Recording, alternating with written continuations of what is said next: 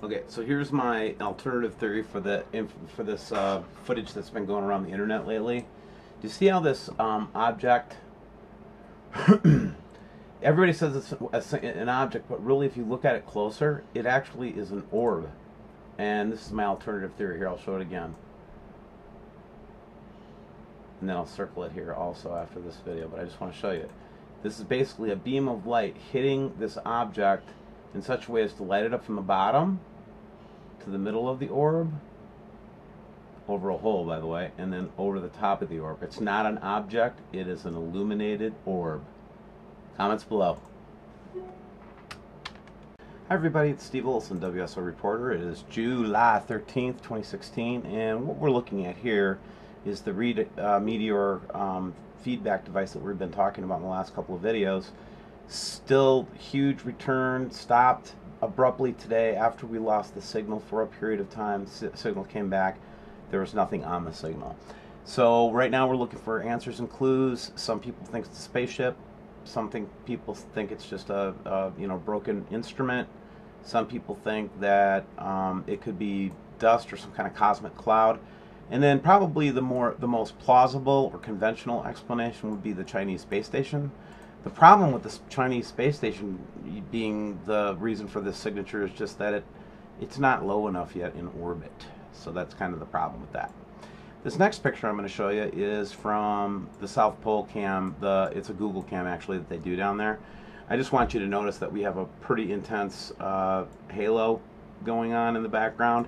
And what you can see is you can actually see it as almost as a three-dimensional object back there. It's a pretty cool picture. This next thing that we're going to look at is, again, more footage from the FAA cams, but this is where most of the good information is coming from right now, so check this out. And again, we've got an object that starts out a red object before the sun comes up, and then as it goes over, we're going to play it one more time, you're going to actually see the red object, and then it will actually block the sun in that area as it goes through. Very, very good observation and a good eye by our subscribers once again. Well, I want some of that stuff in my house. Me too. These are the lights over London. Yeah. My gosh. Wow. Wow. It was like, look at the colors. I know.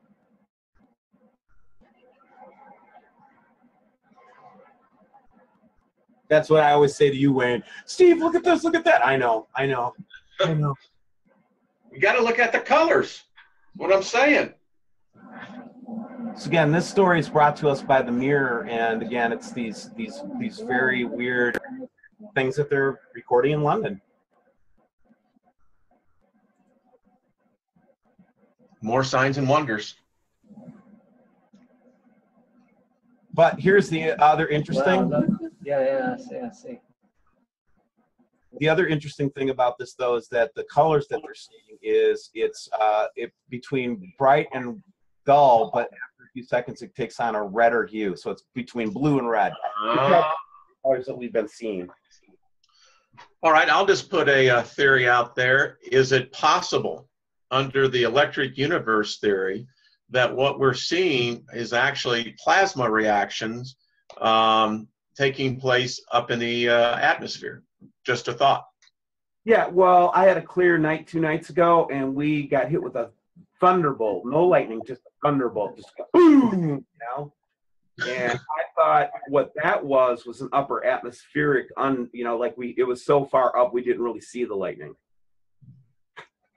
Well, I don't know, man. I mean, if you lived in the mountains here, that kind of phenomenon can happen. But you live in a pretty relatively low altitude place, right?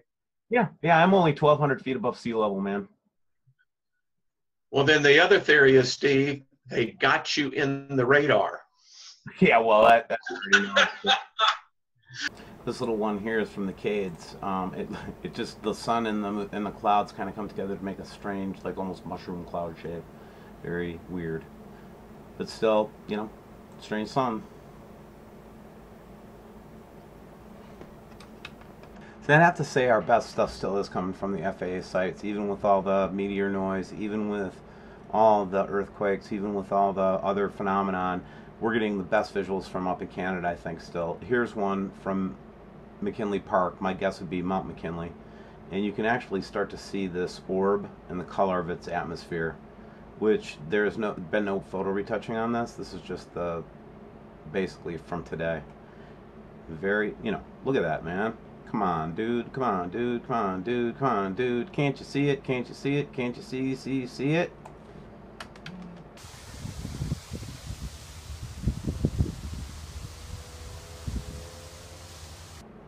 All right. More evidence from the sky cams on the north slope. Dun, dun, dun. Can you see it? See how it lights that up and then a second orb shows up behind it? Could those be humongous planets? I don't know. I'm still trying to figure it out myself, but man, this would be a real, and then you got further shadowing going on of the sun up in here. This would be a really good time to think about your eternal salvation, I think, anyway. Just be prepared, man. Let the Lord, or just reach out, and I promise you that Yeshua will answer you. Jesus, Yeshua will answer you. Just reach out. He'll do it. He'll be there. Thanks. Well, everybody, I'll show some pictures here, but I wanted to just spend a minute and talk to you.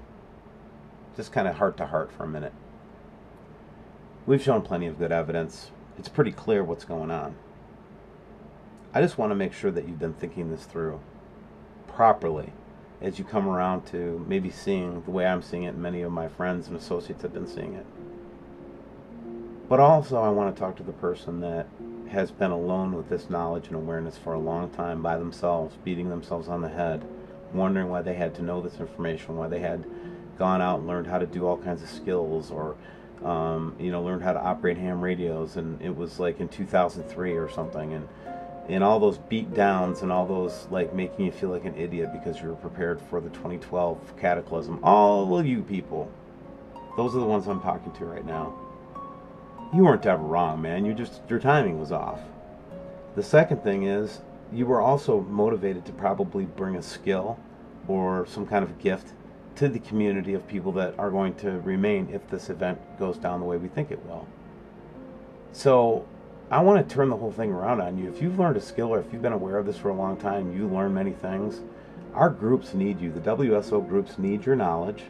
And we ask that, even though you might be prepared yourself, if you could reach out to our local groups through James at WSOworldwide.com and let us know if you have a skill that is a legitimate preparation skill.